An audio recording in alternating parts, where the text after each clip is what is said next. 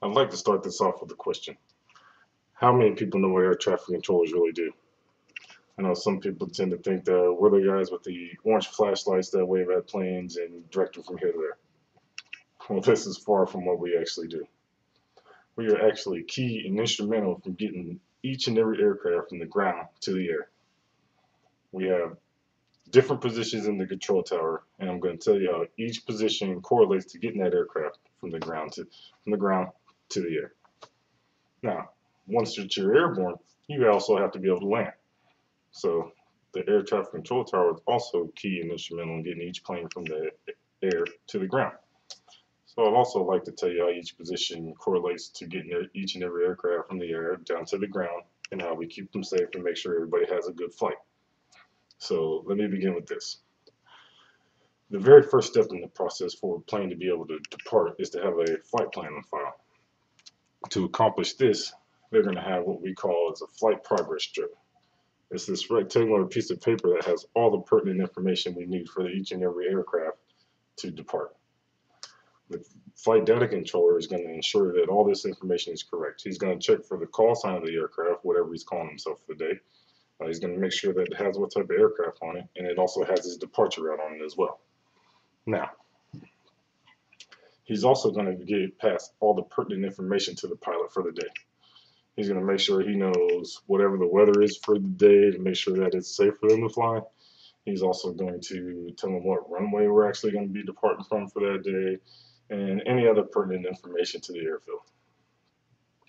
Now, once the flight data controller passes all that information on to the pilot and he ensures that that flight progress strip is correct, he's going to pass that flight progress strip over to the ground controller.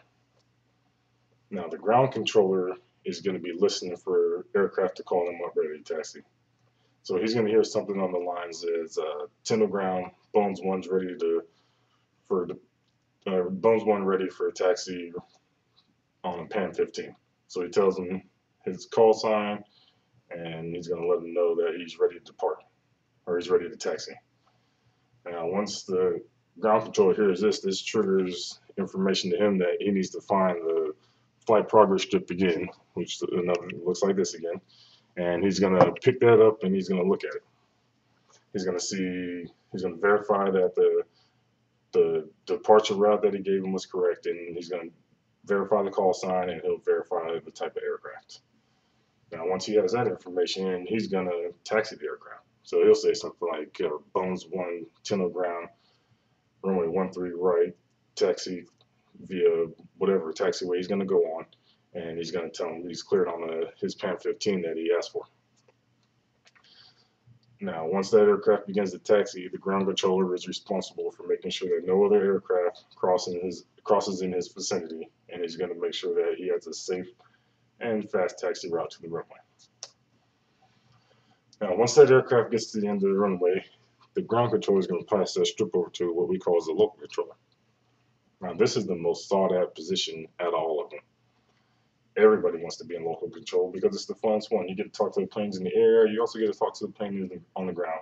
And your job is to separate everybody and make sure everybody lands safely and departs safely. So once that aircraft gets to the end of the runway, he's going to call up the local controller, and he's going to say something on the lines as Tino Tower, Bones 1 ready for departure. Now, once the local controller hears this, his next job is to make sure that the runway is free and clear for that guy to depart. He's going to make sure that no other aircraft is on an approach coming to land on that runway. He's going to make sure nobody else is taxiing across it. He's going to make sure that nobody else is clear for takeoff on that runway. Now, once he ensures that that runway is clear, the local controller will say something on the lines of Bones 1, Tino Tower, runway 13 right. And he's going to give them whatever wind information we have because they need to know what the winds are for the day. And he's going to clear them for takeoff. Now then the plane is going to go out on the runway, and he's going to line up, and local controller is going to make sure that nobody else is coming in front of him and nobody's coming behind him. And he's just going to watch him. And once the aircraft is ready to go, he's just going to take off on the runway and depart.